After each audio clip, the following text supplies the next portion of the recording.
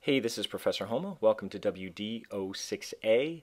And what we're going to do with this exercise is do a makeover of a committee report which has a lot of, not really errors, but a lot of formatting mistakes and kind of bad habits in it, which we're going to fix and make it look a lot more professional. Just to take a look at some of the things here that we're going to be addressing. The title, there's a big gap in the title. It's in kind of a big, bold font with a shadow on. It's kind of separated, doesn't look very unified for title. We have indents up here where there really shouldn't be indents on this kind of document. It's not a short story. We don't need first line indents. Bullet lists are messed up where there's, should be line breaks. It looks like they actually just put spaces in here to try and line things up, which we're going to fix that. So we're going to make our bullet list look better. We're going to get rid of all these extra returns that are in here.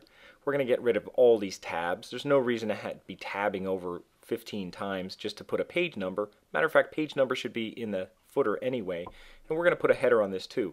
We're going to fix the formatting here and make this look nice instead of using underlines and caps and all that. It just doesn't look organized. It's not easy to follow. And some of these bullet lists here just have dashes that are thrown in there and they don't really stand out as bullet lists. So we're going to fix all this during our makeover.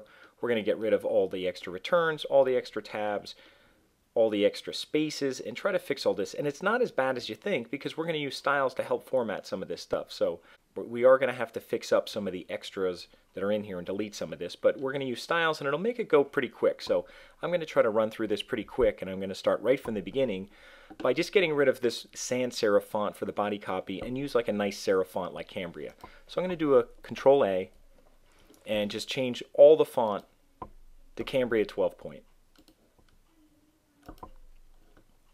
Okay, and then I'm going to go back and I'm going to fix that title again, and I'm going to adjust that title, and I'll also make that, I think we're going to make it, according to our sheet, we're going to make it 18 point bold.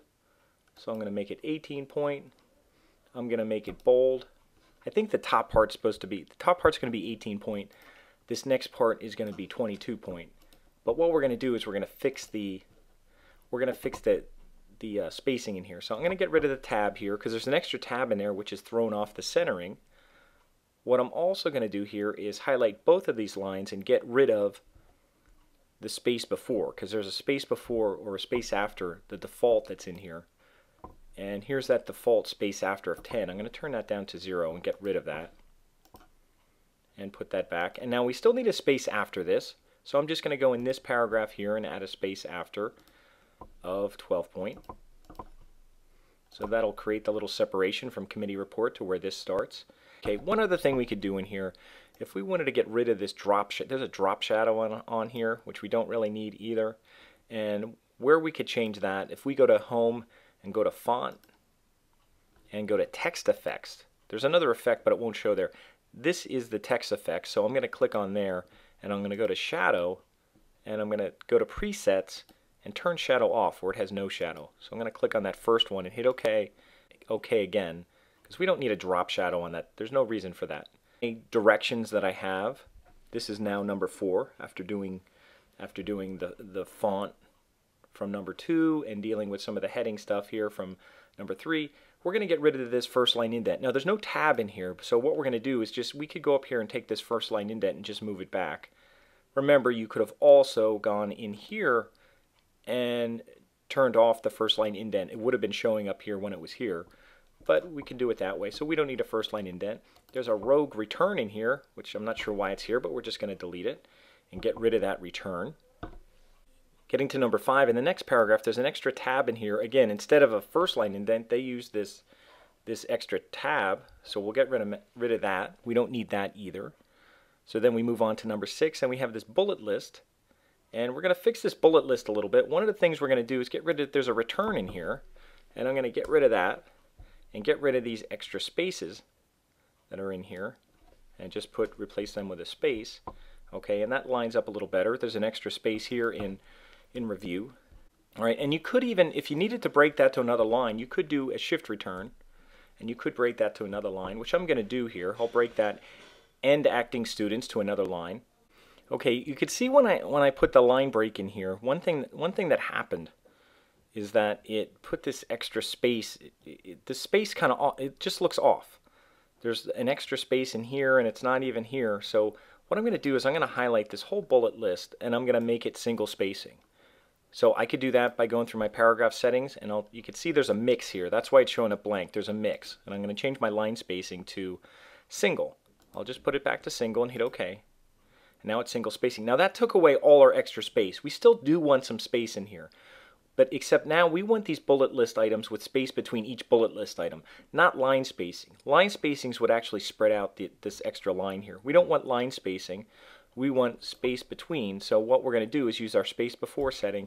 Now be careful, in this part here where it's showing up in blue, make sure you check it and uncheck it. Make sure it's white and unchecked, because otherwise it means some of it's on, some of it isn't. And we don't want this don't add space checked, because then it won't add space, and we want space.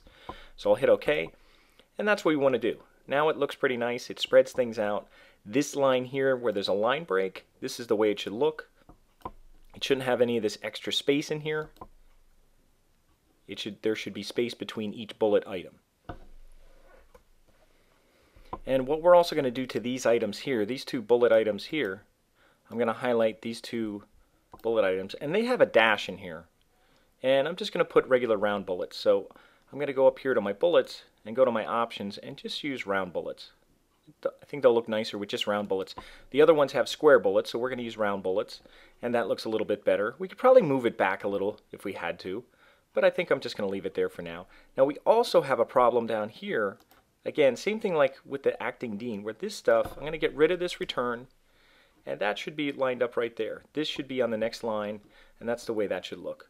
Alright, at the bottom of this document, you can see it's just a mess down here after the bullets, and I'm going to delete this whole mess of stuff down here. I'm going to highlight it, and I'm just going to delete, and then what I'm going to do is I'm going to insert a page break. I'm going to go to Insert, and I'm going to go to Page Break and move all that other stuff to the next page, so that this kind of ends with the bullet list. And I'll just make sure that the bullet list looks okay, and it does. Alright, so now we're going to move to page 2. Now what we're going to have to do on page 2, what we want to do is put a header and a footer. We want to put a header along the top, and then we're going to put a footer at the bottom for our page number, since we got rid of our page number. Okay, so for the header and the footer, it doesn't matter what page you do this on. You could do this on page 1 or page 2. It doesn't matter. We could go up here and do it. We could go back to page 1 and do it up here.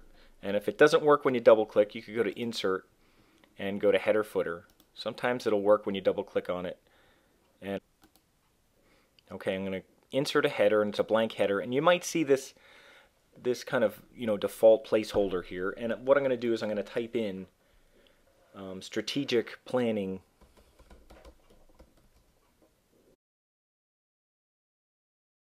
I typed in the Strategic Planning Foreign Committee Report, and I'm going to make it align right, so I could just highlight it, and I could go to my Home tab and just use the third one over, the Align Right, and I'll make sure it's 10-point Calibri, and that's 10-point Calibri. And while my header is open, I'm going to go down to my footer, and remember, you can do this on any page, and I'm just going to click in here, and you could insert a page number.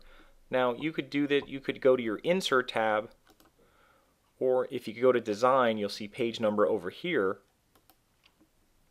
And I'm just going to use bottom of the page, and I'll use number 3 because that'll put it over on the right, and I'll just put a page number on the right. You don't have to change the font.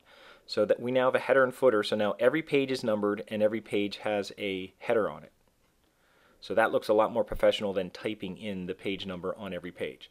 So what we're going to do next is we're going to kind of attack the stuff on page 2 here and make some styles and then apply them to the rest of the document, which won't take that long. So I'm going to take a break here after pretty much doing most of the front page as well as the header and footer.